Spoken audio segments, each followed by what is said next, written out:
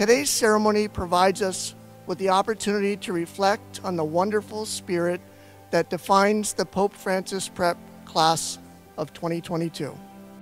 Next year, when we all go down different paths, we're going to be faced with unfamiliar challenges. However, we need to take a step back and put those challenges into perspective.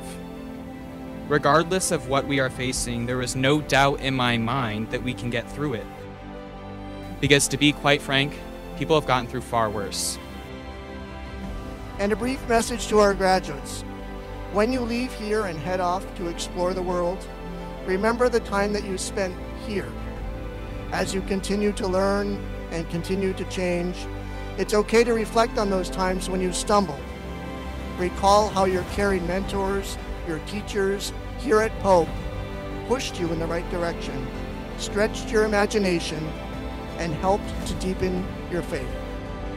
Today we celebrate the knowledge they have acquired, and we look forward to witnessing the exciting potential of their future.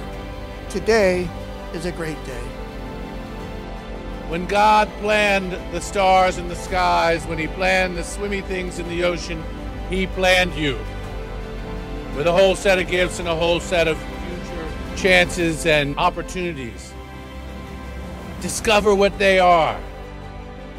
We are unequivocally and undoubtedly blessed to have been able to attend Pope, a place where we have grown academically, interpersonally, physically, and spiritually. I hope that every single one of you continues to follow God's light as you progress into this next chapter of your life. Because as our time at Pope Francis has shown, when we are in God's hands, there can be nothing but the best. I know that every single person here is going to achieve some pretty amazing things, and I can't wait to see what everyone accomplishes.